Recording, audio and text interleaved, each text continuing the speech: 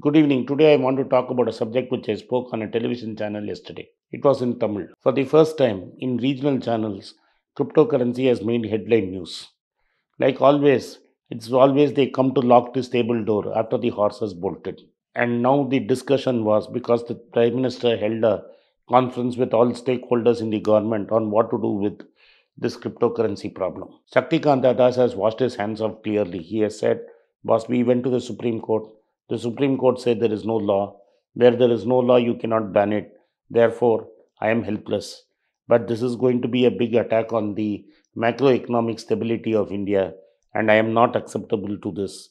I cannot do anything. The finance ministry has not passed any law, and they have been sleeping over it for 1 year, and I am not responsible. Now, why did the Prime Minister hold a meeting?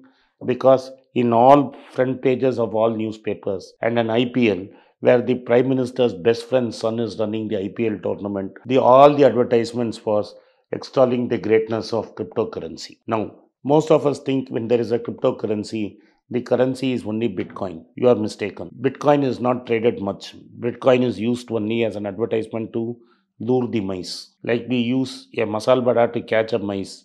Bitcoin is being used to catch all the mice in tier 2 and tier 3 town. The scheme that is being used is multi level marketing. Basically, for unknown coins, people are asked to recruit hundreds of people. I invest 30,000 rupees.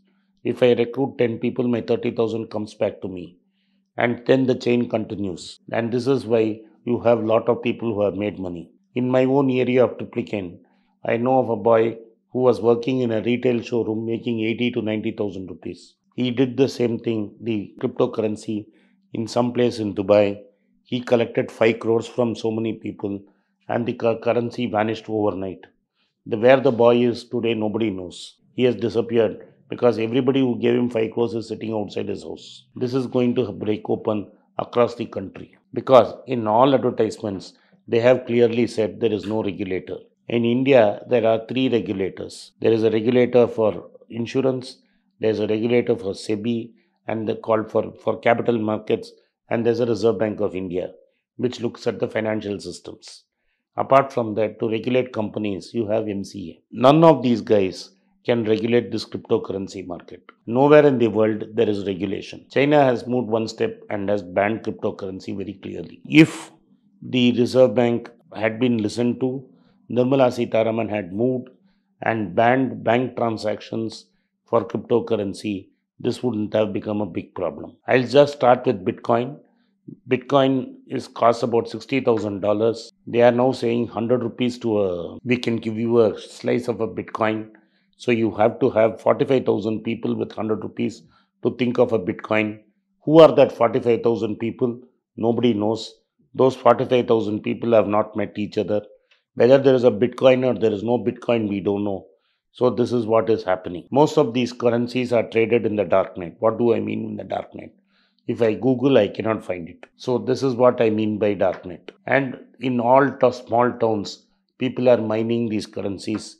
And why are they mining this? There are two reasons. One, the Reserve Bank has decreased interest rates so low, banks are able to borrow at 4.5%. And 4.5% does not cover the cost of inflation.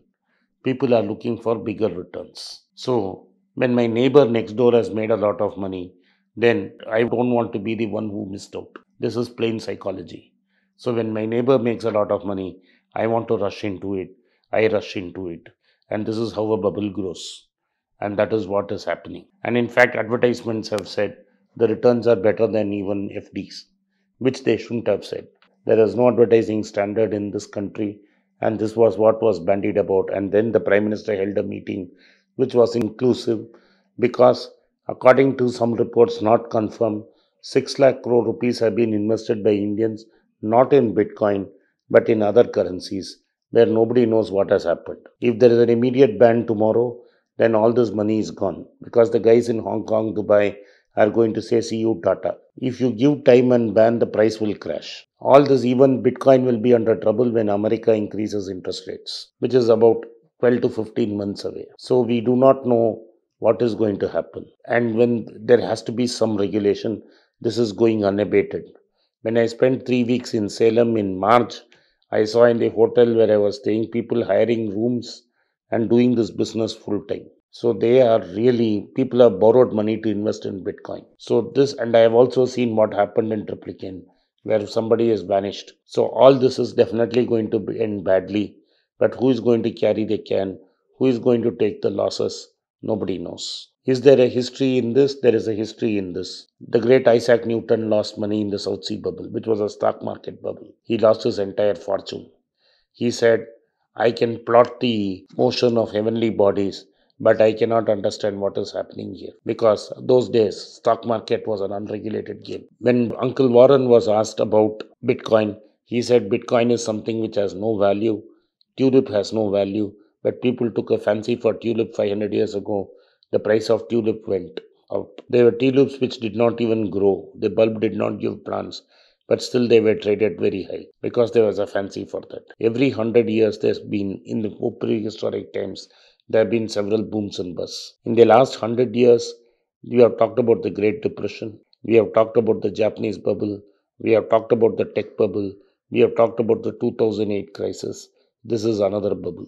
Why is this a bubble? If crypto is a currency, then I have a 100 rupee note. Suddenly, this 100 rupee note, without anything, because there's a shortage of 100 rupee notes, it is valued 1800 rupees. When I take it out, I'm going to get only 100 rupees out of it. But people want to bid it for 1800 rupees. So why is this happening? Nobody knows. So tulips are still there, but the tulip mania is completely gone. Same way, like Seth Klarman has a famous parody on these kind of manias. There was a big bubble in sardines once, and a trader who had a lot of sardines decided to treat himself with that sardine, and he opened a box of sardine and tried to eat it. The sardines were bad, and then when his guests asked him, he said these are trading sardines. So there are two types of sardines, trading sardines and eating sardines. This is the same is true today. There are currencies where demand and supply is managing this price rise. So there is a greater fool theory in investment. Somebody who buys last is left holding the cane. If I bought Bitcoin 10 years ago, it was worthless then, it is worthless today, there is no value. Some fool wants to buy me for me for 62,000. He is very happy till another fool is willing to buy at 70,000. The day the chain ends, this bubble will burst. When this bubble will burst is what most people ask me. The answer is I do not know.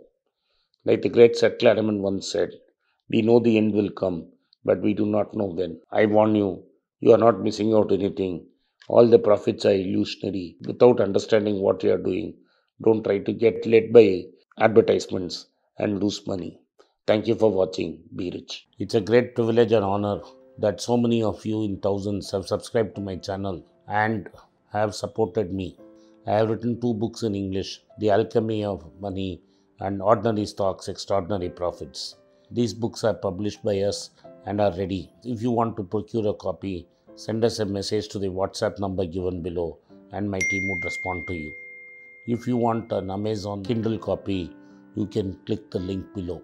Finally, those who wish to consult with me can send a mail to berichenglish@gmail.com. Once again, I thank you for your support. If you like this video, press the subscribe button of my channel, hit the like button and turn on the bell notification. नमस्कार, मेरा नाम आनंद श्रीनिवासन है और मैं एक personal finance consultant हूँ। मैं 2 YouTube channel चलाता हूँ पर्सनल फाइनेंस के बारे में। एक मनी पेज तमिल में है। मेरे बहुत से दोस्त बोले कि मैं हिंदी में एक चैनल शुरू करूं, तो मैंने एक पैसा बोलता है नाम का एक हिंदी चैनल शुरू किया है। मैं पर्सनल निवेश के बारे में ही बात करूंगा। आप उसको सब्सक्राइब करें, अपने दोस्तों को शेयर करें। अगर आप हिंदी नहीं जानते हैं तो पैसा करें। जो आपके दोस्त हिंदी जानते हैं उनको सब्सक्राइब करने के लिए आग्रह करें। धन्यवाद, नमस्कार।